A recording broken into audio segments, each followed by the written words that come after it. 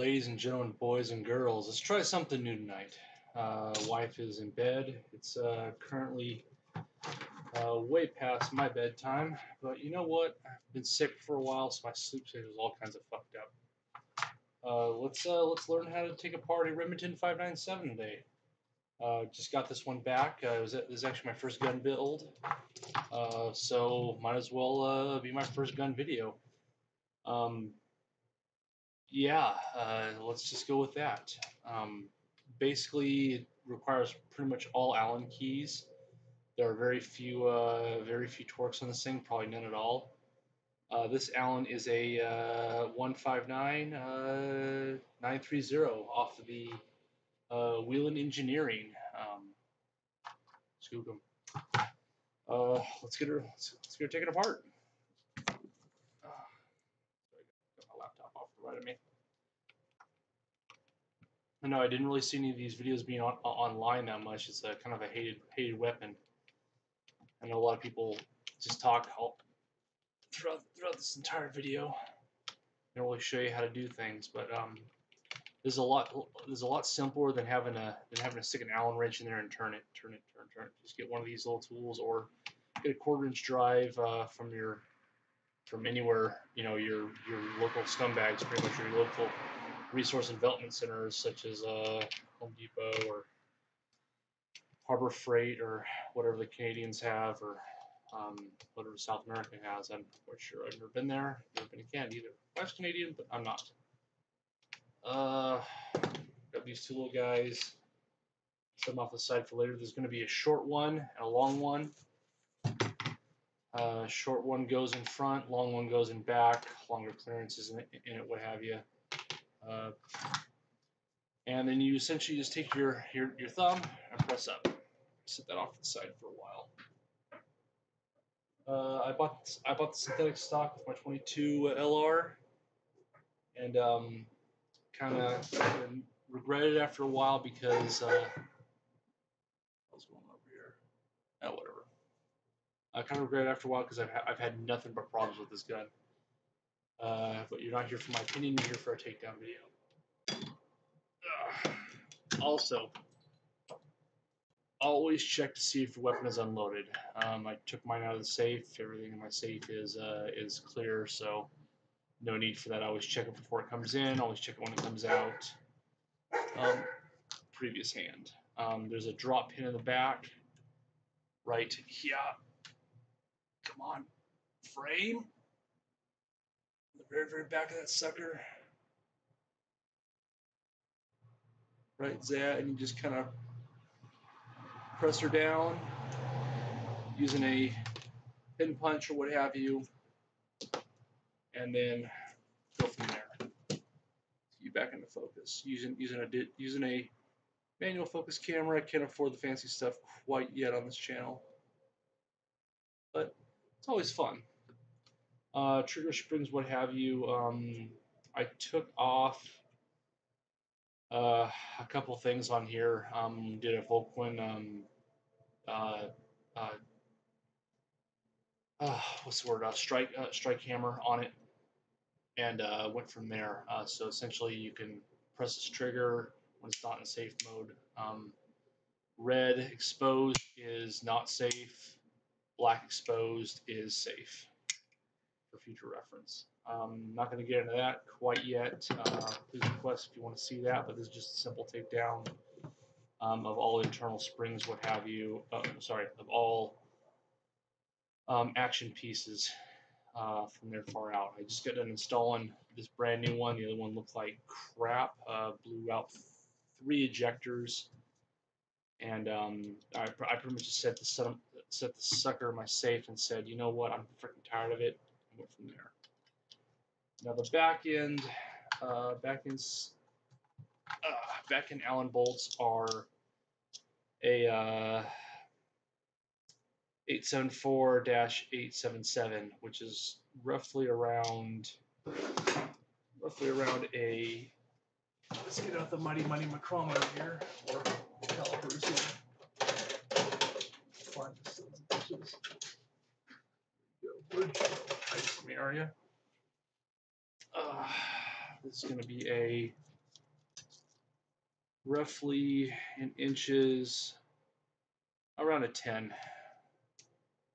So that's a 10. And the first set's going to be a 12 millimeters. It's 3, and for the newer one, it's going to be a 2, give or take.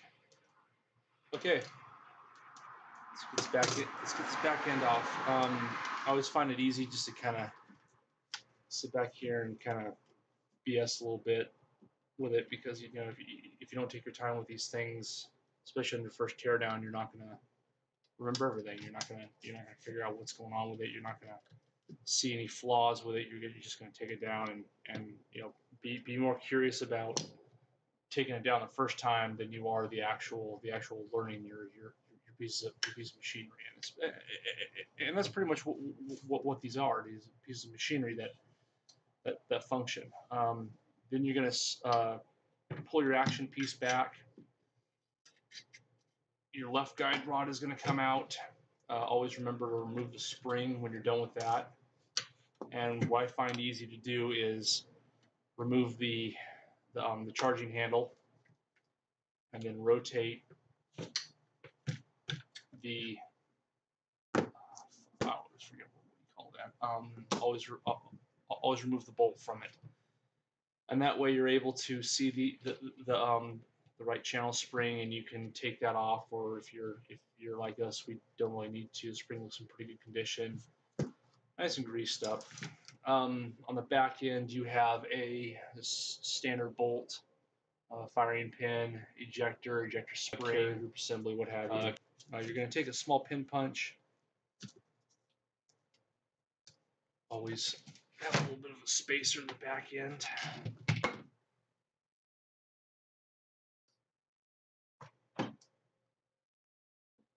Okay. So essentially what I did there was I stuck it in a vise sideways, clamped it, switched these two pieces up, took a pin punch, smacked it in. Let's go to this table a little bit. This is under spring pressure, so you're going to encounter a little bit of grooving. And the guy before me had put seems like axle grease in here. That's exactly what that is. That's exactly what that is.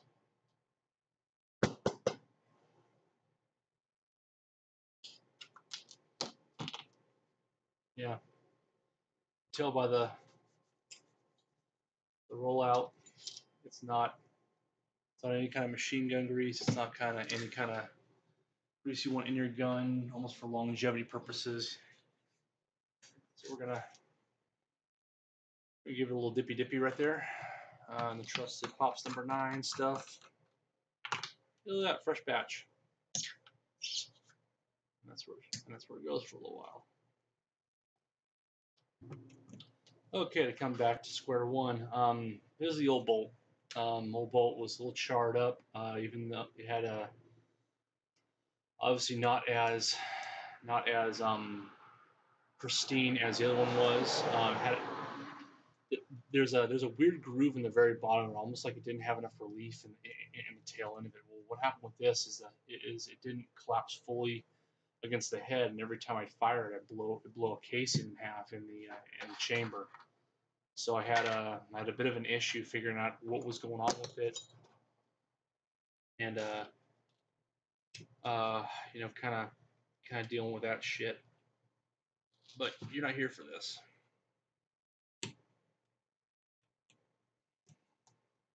This might be a two-parter right here.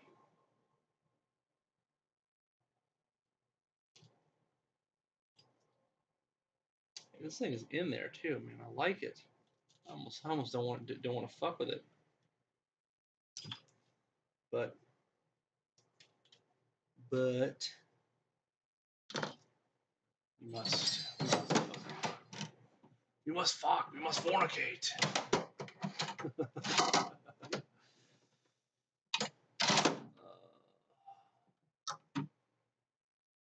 strap-on tool. We're getting in those all hard to reach places, baby.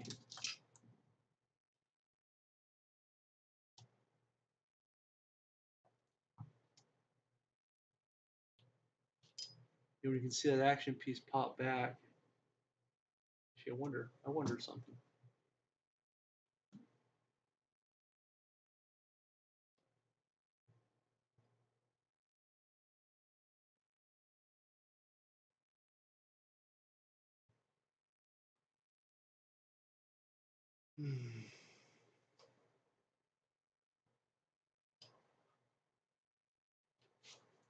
You know what? Before we fuck up the new one, let's try it on the old one and see what's going on with her.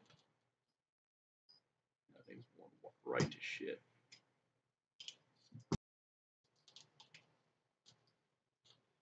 Here's the weird thing. I only have about 500, maybe 600 rounds through it, and just the way it was treating me was no less bueno. It was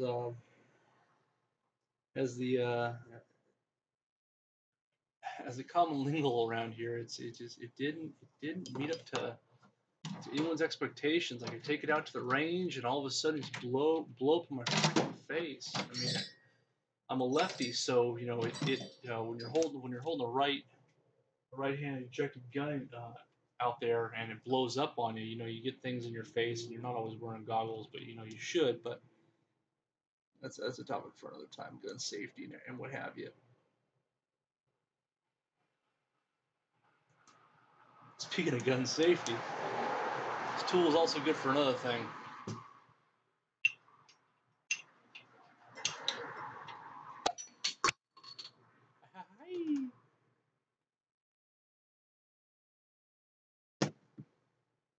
Remember, kids, never drink beer and fire guns. Luckily, we're not firing guns. We're working on them.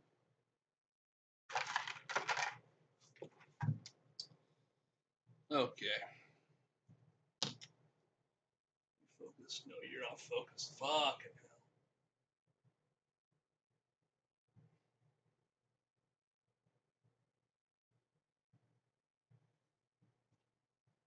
Oh, some guy on the interwebs is going, why the fuck are you doing it that way, you dumb shit? But I'm doing something. He's just sitting on his computer doing nothing. Keyboard. I hope it's gonna be edited out. There's just a guy in his garage. I'm not taking things down. I'm not a pro at taking this shit apart. I just do it. Cause no one else will. You got AVE on that end, taking apart tools in the mining trade or wherever trade he's in. Respect the guy a whole hell of a lot. Replied to him super drunk one night, and he goes, "Yes, I am, and thank you." And I just want to say thank you for that. It really kind of put me in my place about how to be presentable, and it really shows what kind of person he is. Figured things out, but Electric Boom hasn't in the aspect of things because Electric Boom's just a savage. He's he's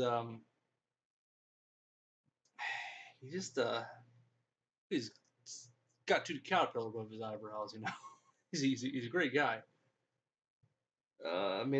Met him at the Patreon exhibit down in SF. It was didn't have a channel then, but it was quite awesome just to see people in person and see how they work with things.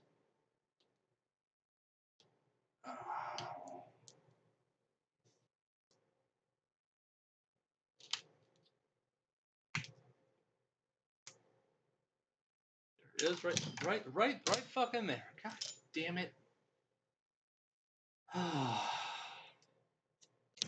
You guys are coming to me for advice. There's a plunger. And there is the screw. Once again, fucked with axle grease. Jesus Christ, man.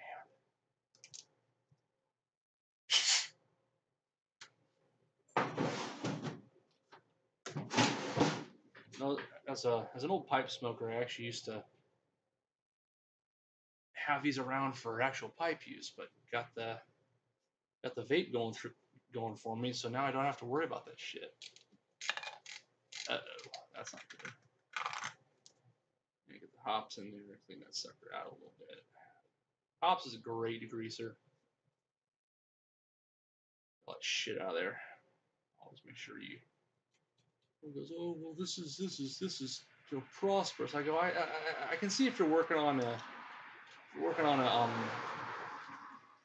anything other than an AK, you're gonna have clearance issues with it. AKs, Glock, maybe 1911s. This is just child's play. This is nothing. This is just my. This is really nothing. Screws. Old ejector. Did I throw them away? I may have thrown the old one away. Oh well, okay. So before we fuck the new one over, we're gonna factor just a little bit by adding a new extractor to it. Compared to the old extractor, it's a little bit. Actually, there's not much different with it. A little bit longer in the tail end. I don't know if you can see that very well, but it's a little longer at the tail end.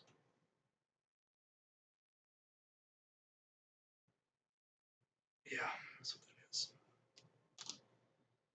Oh, I haven't figured out what I'm gonna name this video yet. USB 271 fucks things over once again. That could be a fun one. Man, depression is a motherfucker. I guess it doesn't help that I consume a lot of alcohol, though, does it? Just a quick tip, and just for the minute,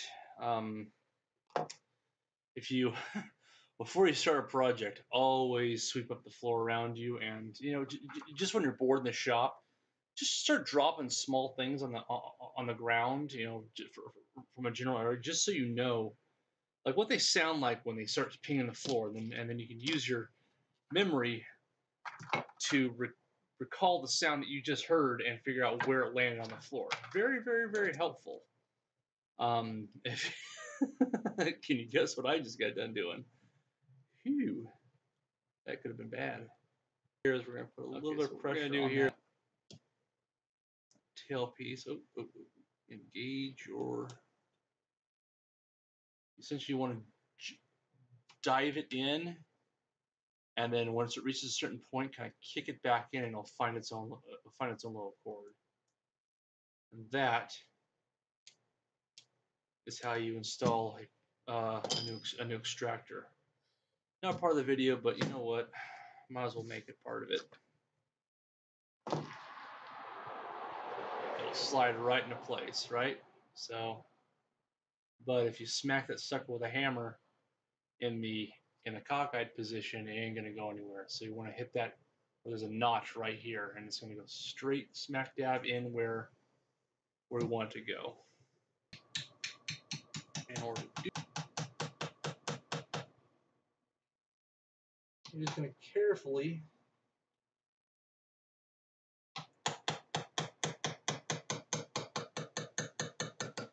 nudge her back into place, so that both sides, well, the one side closest to the exterior wall is flush.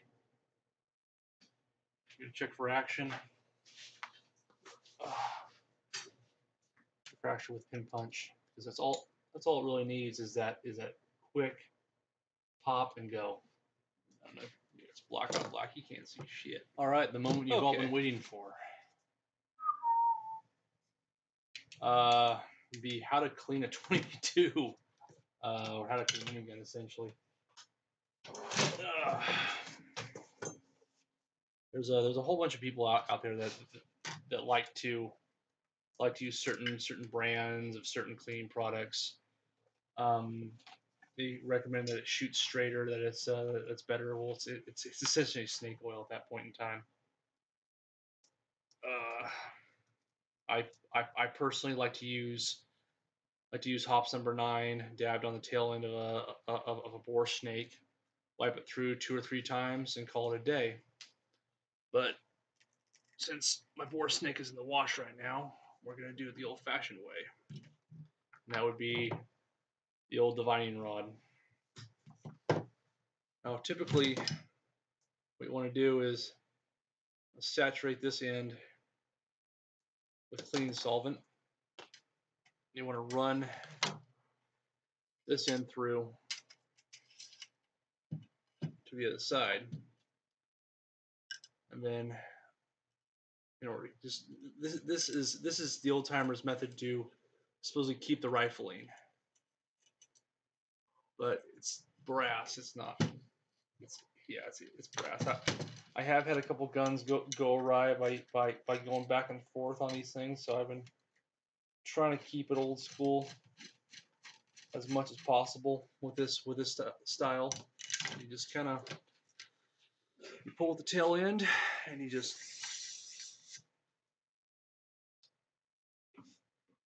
simple. Now this won't affect the inside bluing at all, or the outside bluing at all. It may get solvent on it, but then just wipe it down with either WD-40 or what have you, and go from there. It's not the end of the world.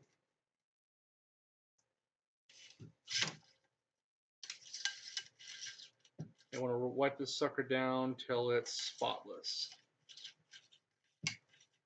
Rotate inside the barrel, back and forth. And that is obviously not spotless. So you want to get it. All right, now that part's done, you want to make sure that the chamber is cleared out, such as all the crappy ammonities on the inside. So you want to make sure, oh, where's my freaking flashlight? There you are, right there. Make sure that little valley right there, to the right hand side, is cleared out, because that's where your ejector goes. You want to make sure that that's all free corrosion. And because I'm a bit of a stickler when it comes to any results,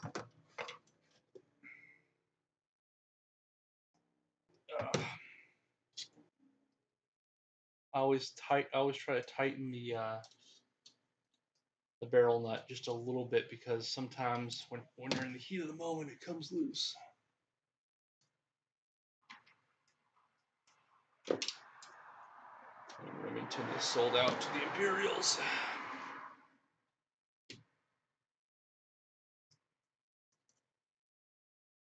If the barrel is facing that way and the chamber is the chamber is exposed up, you want to go towards the top to tighten it.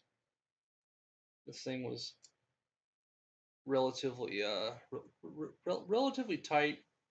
Could use a little more though. Make sure that's all bunched up in there. Let's go a little more. There we go, a little dabble do ya. And before we get done, ready to go, you always want to make sure that. Oh, you always want to make sure. You always want to make sure this. You always want to make sure this. Well, you fucking start losing track of what you're actually doing, and you're making sure how not to fuck up, and you are actually doing the tool simply. Where did I go? Okay, you take a little bit of grease. It's liquid form by this means, and you want to take it on the bottom guide rod that we didn't disassemble, and kind of spread that nice and liberally on the bottom mass. Okay. Here comes the fun part. Take the bolt at an angle. Make sure that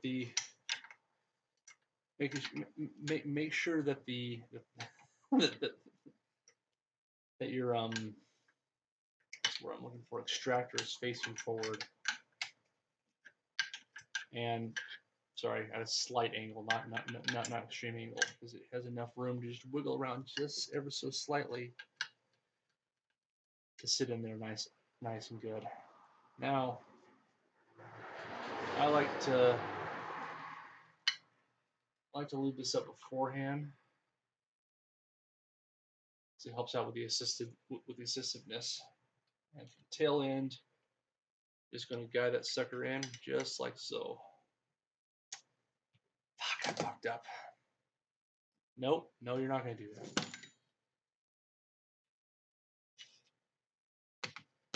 You're going to hold it up in the air, let it slide around in here for a little bit, and with your best stank face, you're going to guide the spring on there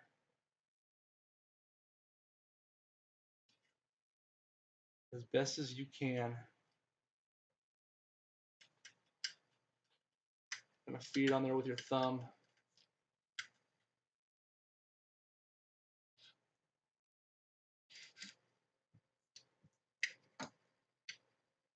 There we go. All right.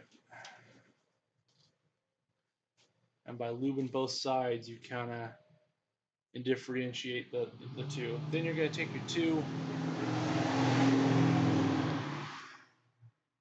Allens and the tail end.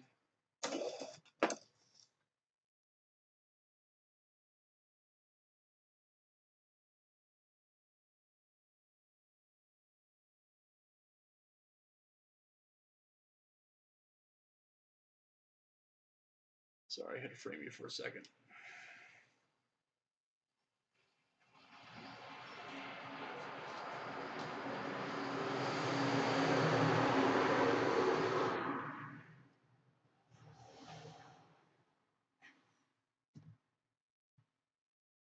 You're going to take your two Allen screws, your inset Allens, and you're going to walk them into place. Walking means you're going to tighten one, or you're going to tighten a little bit of one, move off to the other one. Tighten the other one off, a little bit, and then tighten to the other side. Kind of just do a walk. Do 1, 2, 1, 2.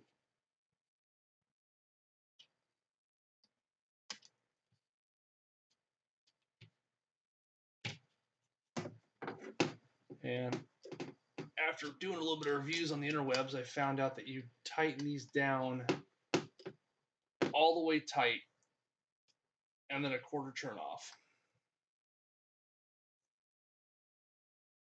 Just to make sure that they're set.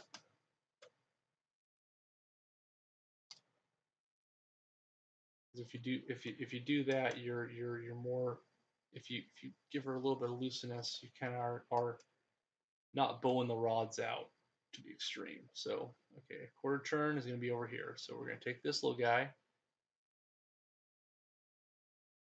quarter, right? Then quarter, perfect.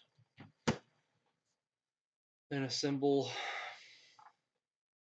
charging handle.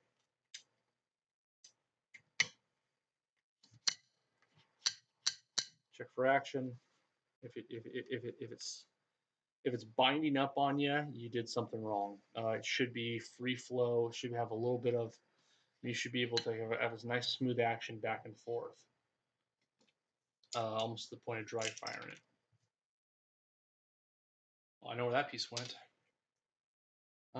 This isn't looking too bad, so there's no real need to go through it. Everything's kind of lubed up as it stands now.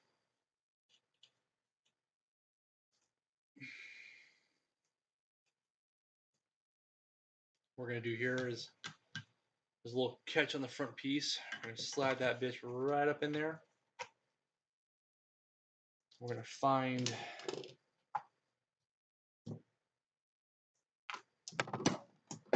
oopsie, find pin, lock her into place, and then we're going to go back to the stock.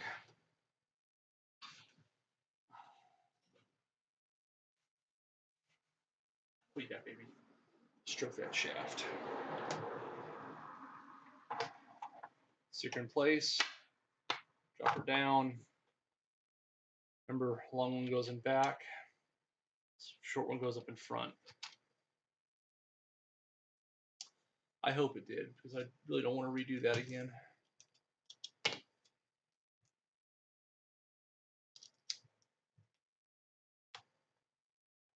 I like to walk these ones as well. Gives you more of a flow finish.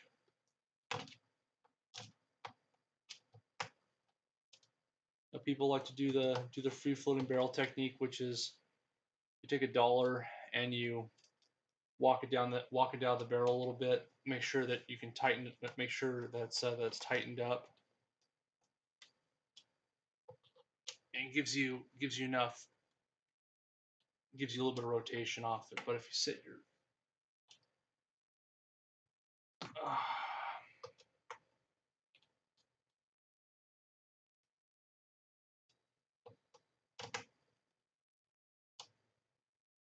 All right, there we go. And then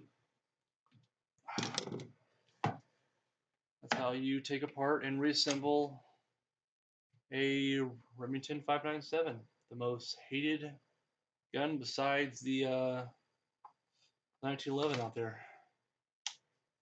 Perfect. Done and done.